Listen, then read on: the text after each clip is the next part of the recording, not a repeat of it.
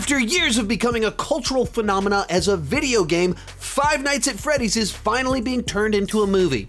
So let's talk about it.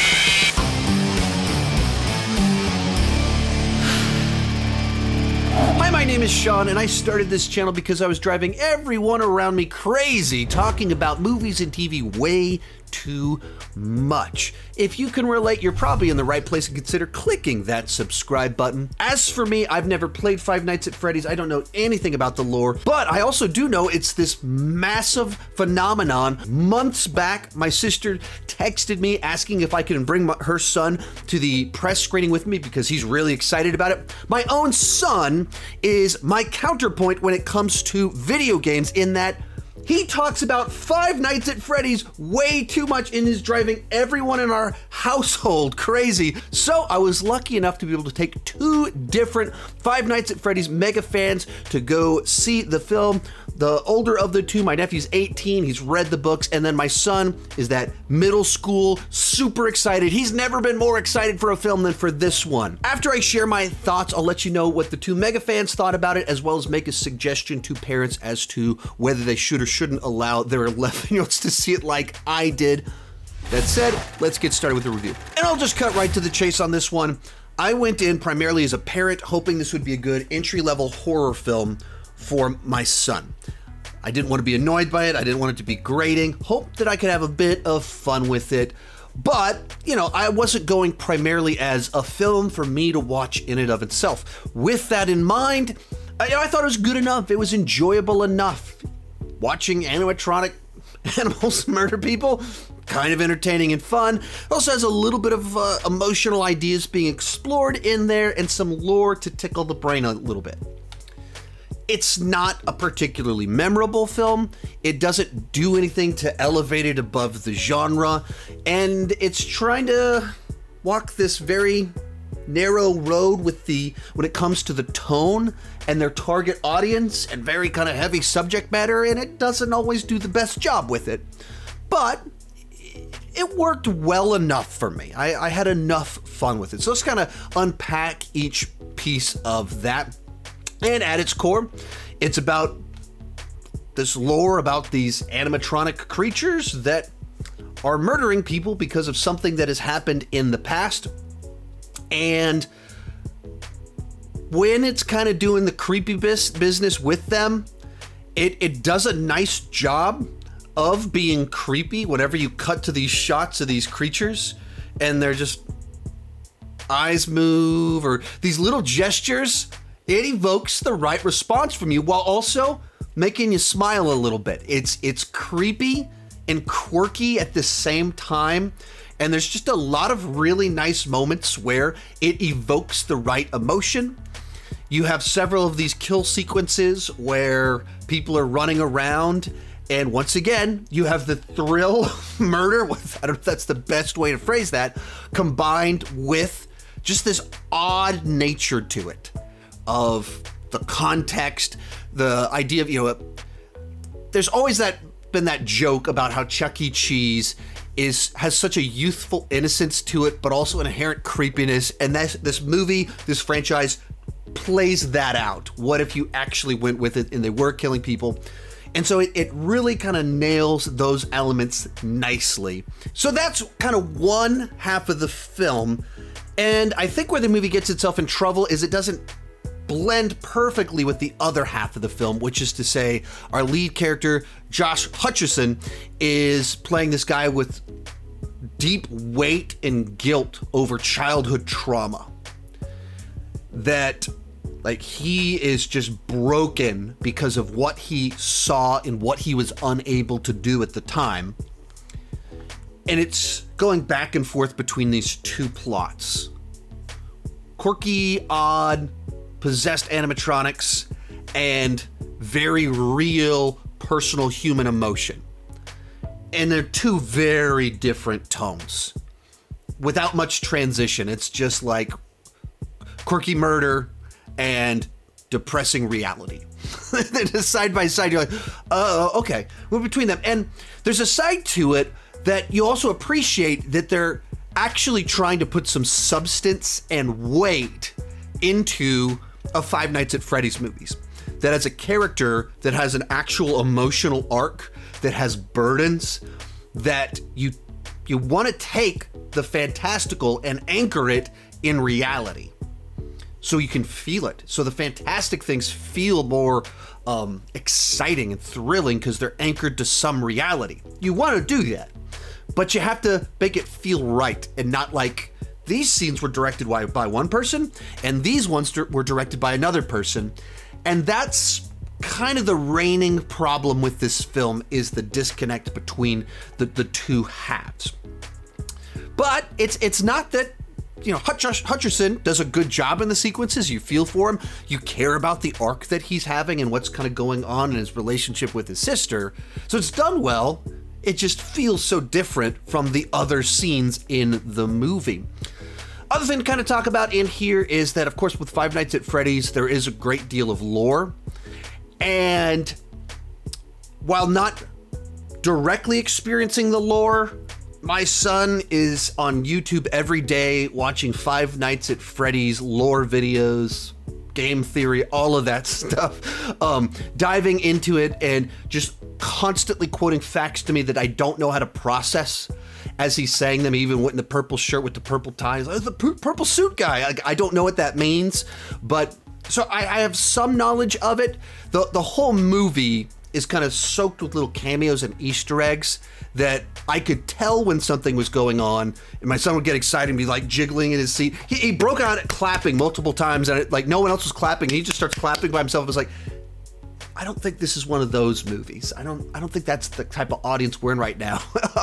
But like, that's how excited my son was about all of these little things in it. And so I imagine fans will have very much an elevated experience because of all of that. And I could track with it a little bit better having heard enough from my son. But it feels like a movie that really is designed for the fans, both in they're trying to capture the vibe of the games, but also that they're not fully explaining everything. They're not pausing to really unpack the lore.